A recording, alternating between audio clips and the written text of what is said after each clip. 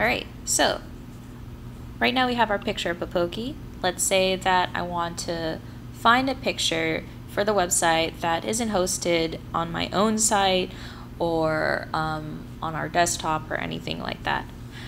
Okay, so the first step to do is you got to find a picture to put on the site, and you got to get the URL where the image lives. So I have a picture that I already want to use, and it's a GIF of cats.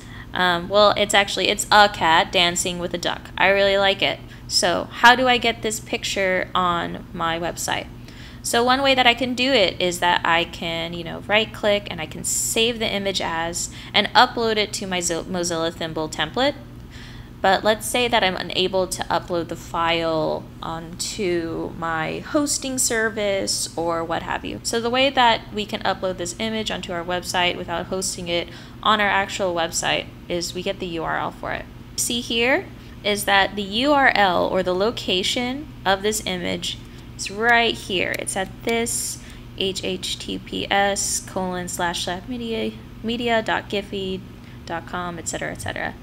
So this is the URL, meaning this is where this image is located on the internet. So if I want to put this image on my website without uploading it, the first step is to right click and you got to copy the URL. So next I'm going to go back to my Mozilla Thimble template, my web page, and I'm going to write the code for an image, right? So image, img, do the src equals quotation, right? And instead of picking one of these options, I'm going to paste the URL right here. So to do that, you can right click and do paste. But if Thimble stops you like this, use the shortcut that it tells you to do. So I am going to use the shortcut. I'm going to close out my element. And there you have it. There is my GIF. Okay, so the reason why that over on the GIF side we have like this huge long HTML is because the browser needs to know specifically where on the internet this image is. While my picture, since it is uploaded straight to my directory, right, and the directory is a place where all the files live, the default location that your browser looks for files is within your website's home and a certain folder where all of your files live. So now we have this GIF, this cute GIF from the internet. We have this image from my own computer that's now uploaded on our website. So real quick, let me label the pictures. I'm gonna put a little P paragraph tag, and I'm like, this is my cat Popoki. Popoki means cat in Hawaiian. Right? Little fun fact for you guys. And then below this P, I'm gonna write, watch these cats dance. Right? And if we go and look at the preview side, making sure everything looks okay. It looks good. Okay. So let me show you guys a little bit of CSS to show you guys how to make the pictures a little bit fancier. So for this image of Popoki, you saw that we have some filters that we could use, and I applied the emboss filter over there. But we can also style our images with CSS. So now I'm on the CSS side. So let's say that I want my image to be a little bit, like, let's say I want some like round edges, or I want something fancier to happen. So to target my images in my CSS, I'm going to write img as the selector, then I'm going to do these little curly braces, and you can see that there's a little blue outline when I did that, which means that the preview side knows that I'm talking about these guys, these images, which is good. So I'm going to hit the return, and the first thing that I'm going to try out is maybe I want a border on my image. So I'm going to write the word border. How about we have the border being like 4 pixels. I think I'm going to go with solid, and I think I want it to be pink. So let's see what that looks like. Cool. So now you can see we have a border around the pictures of these cats, and that's for both images. So let's say I don't want it to be a solid border. What if I want to try dashed? What does that look like? Or let's say I want it to be, what is it double? Alright, another option is doubled, and you can see it's a little bit harder to see, but there are two lines instead of one thick solid line. Like maybe if I make it a little bigger, it'll be easier to see. There you go. So now you can see two solid lines as a border around my pictures and the cats. I think I'll keep it at 4 pixels, and I think I'm gonna do solid, right? And this is something that you guys should do too. You should really experiment and fine-tune and play with your code until you see something that you like. Another option that we can do for our border is we can give it a rounded corner. So you can notice when I type the word border that I have a lot of options being suggested by Mozilla Thimble, and you guys can just look around and play for things. So you might have seen that I was having a hard time remembering, hey, is it border radius or bordered radius? What am I looking for?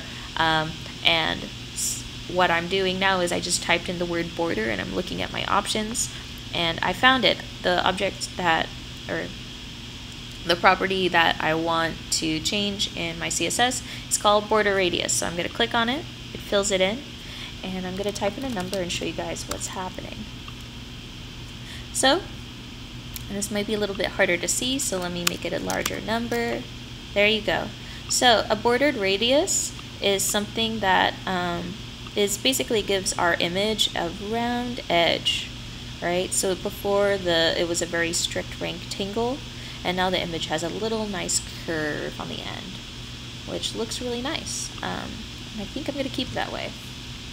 Great. So these are just like a few options of styling that you can have on your image with combining HTML and CSS, right? So let's see. We've already talked about the paragraph tag, we talked about the image. Now let's say that I want to have a link on my website. The way that you make a link on your HTML web page is that you write the element called A, right? And so you write this little A opening tag, and Thimble kindly writes the closing tag for you.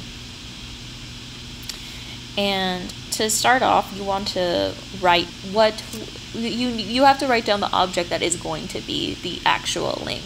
So for example, I'm like, hey, my link might be, hey, click me to see this cool website. Right? So now this entire sentence is technically a link. That might not be the best. That might not be the best thing to do. So if I wanted to, I could make this a link, but let's make this a little bit better. I'm going to write a new paragraph tag, and let's say I'm like, I really like to go to these websites. Go to these websites. You should go here for fun, right? And so maybe I want this, you should go here for fun. Maybe that's the link that maybe that's what I want to create as a link on my webpage. So what I'm going to do is I'm going to write the word A. I have my opening and closing tag, and I'm going to make sure that the text that I want to be a link is in between the opening and closing tag for our link. And so I've done that, and now that I go here, and if I click on the A, we'll see that the whole paragraph tag got selected.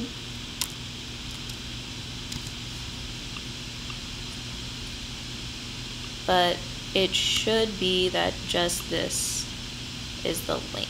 So how do I actually link it to a website? So what I need to do is I need to get the URL for the website that I want people to go to. And I already have one memorized. It'll be like href equals, and then I'm going to put these little quotes, right? And the URL for the website that I want to link to is https://twitter.com. And I want everyone to go to this Twitter account called Bodega Cats, right? So now we'll see that when I hover over the text that says you should go here for fun, that it looks stylistically different. It has that underlined default look of that usually indicates link on a web page, right? And we'll notice that my cursor turns into a little hand, which means, hey, if you click on me, I'm going to take you somewhere else, which is what a link does. And so what I'm also going to do is I want my link to open up into a new window, right? Because sometimes when you create a link, you notice that your web page completely changes, and you might leave the website that you were currently on.